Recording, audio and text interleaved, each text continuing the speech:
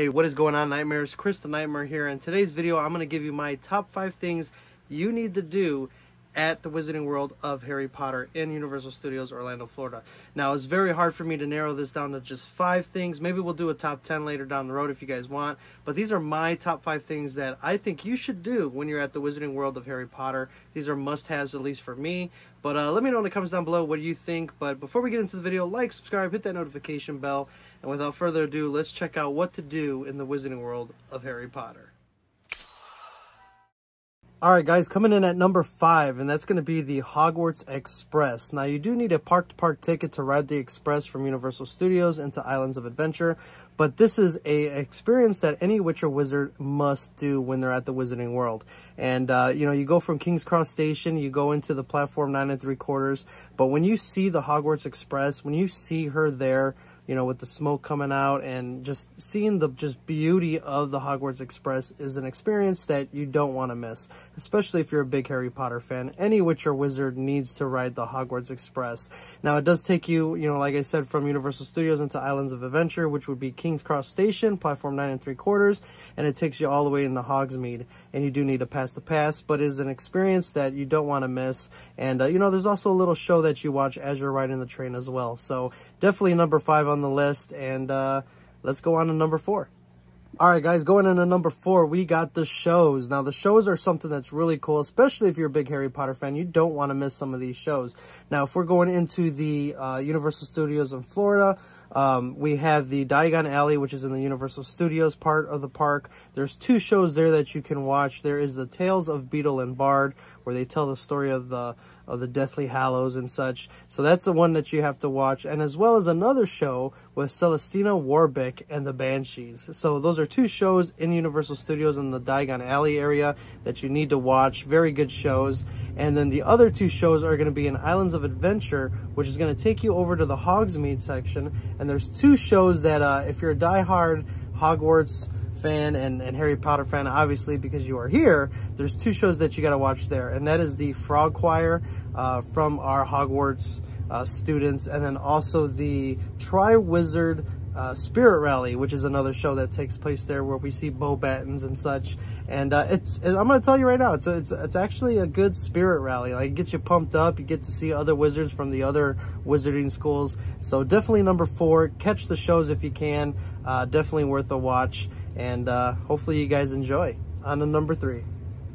Alright guys, now we're going into number 3. Now this one's going to have several things into one, and it's going to be, we're going to kind of talk about it. So when it comes to number 3 for the top 5 what to do in the Wizarding World, one is, for part 3 is, it's cool. It's a lot to cover, but this is what we're going to do. So 1, you need to get a butterbeer. Butterbeer is absolutely delicious, and if there's one thing from watching the Harry Potter movies is that I have been craving a butterbeer for a very, very long time.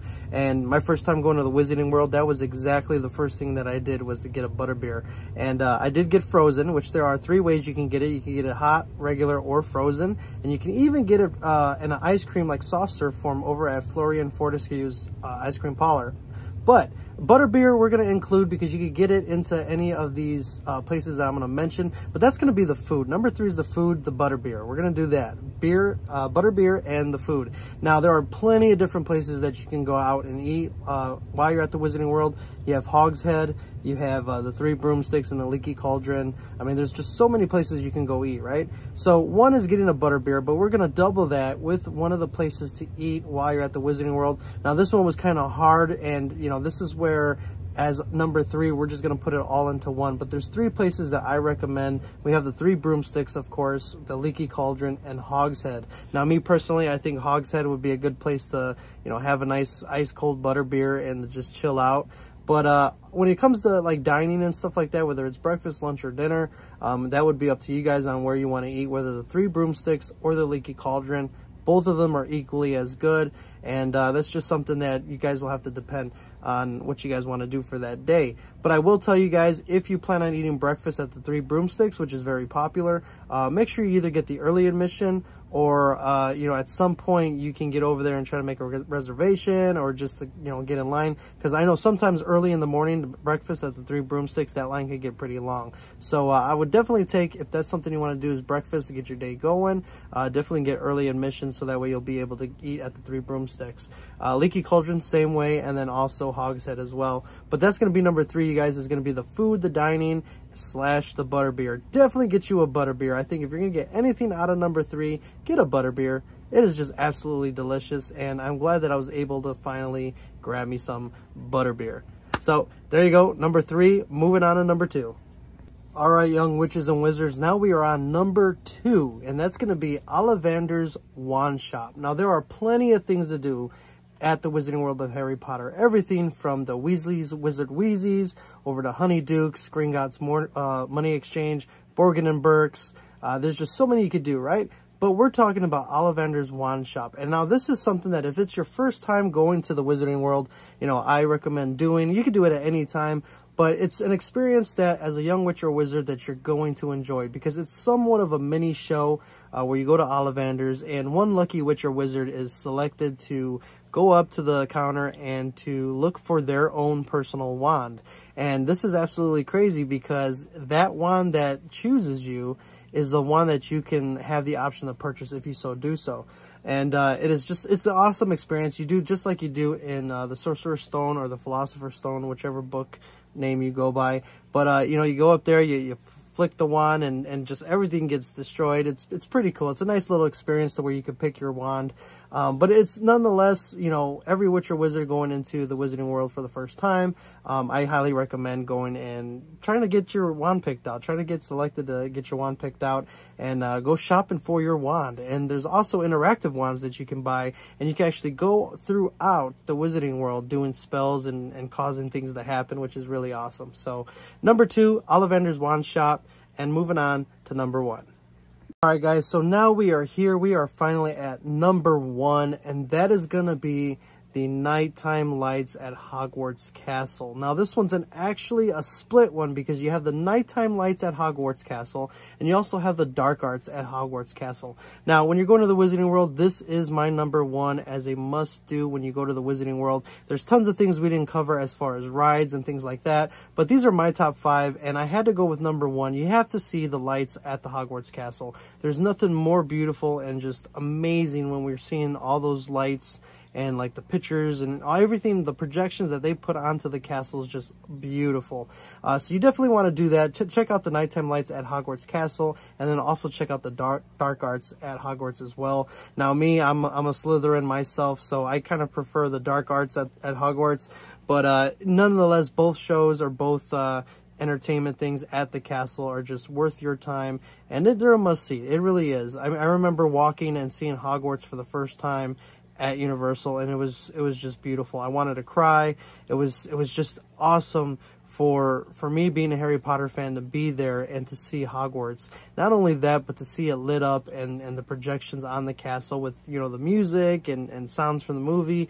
It really hits home. And you know, Hogwarts is home to all of us, right? We all love Hogwarts. So number 1, guys, definitely the lights at Hogwarts Castle, whether it's dark arts or the nighttime lights, must watch. And yeah, it's a magical time. Definitely got to check it out. All right, guys, so there you have it. Those are my top 5 things to do at the Wizarding World of Harry Potter at Universal Studios Orlando. And like I said, there's so much more that you guys can do there. It was really hard for me to narrow it down, from places to eat, shows to see. I mean, they even have the night bus over in the London area by King's Cross that you can go visit and take a look at the night bus. But there's just so much to do at the Wizarding World. It was really hard for me to narrow it down to just 5 things. But I think if there was just 5 things other than rides that you can do, it would definitely be the shows, the food, and everything that we announced in this video. There's so much to do. It's a great experience. If you haven't experienced the Wizarding World of Harry Potter at Universal Studios, you have to go experience it. If you're a Harry Potter fan, If you're a witch or you're a wizard, you definitely need to go over there. Or even if you're a muggle, you can go if you're a muggle too. But it is awesome to be at Universal Studios. It's awesome to be at the Wizarding World of Harry Potter. I mean, everybody's walking around in their robes, their house robes, and just doing spells throughout the Wizarding World. It's just absolutely amazing. And let me know in the comments, guys, what else would you like to see? Would you like to see more videos on what to do at the Wizarding World and things like that? Let me know in the comments down below. But that's going to do it for this video, guys. Please make sure you like, subscribe, hit that notification bell, and consider becoming a member of the channel, just like the awesome people you're going to see at the end of the video. Hopefully this has helped you guys kind of make a decision and what to do when you're at the Wizarding World. Obviously, the longer you stay, the more that you're able to do. But if you have to narrow it down to 1 or 2 days, I think these are some of the top 5s that you have to do while you're there. At least if you're exclusively going for the Wizarding World, you can knock out those 5 things and then go ahead and ride the rides, which are just as amazing as the experience out through the Wizarding World as well. So thank you guys for watching. I appreciate each and every one of you. Be the strange you wish to see in this world, and I will see you guys in the next video. Be safe. See you later.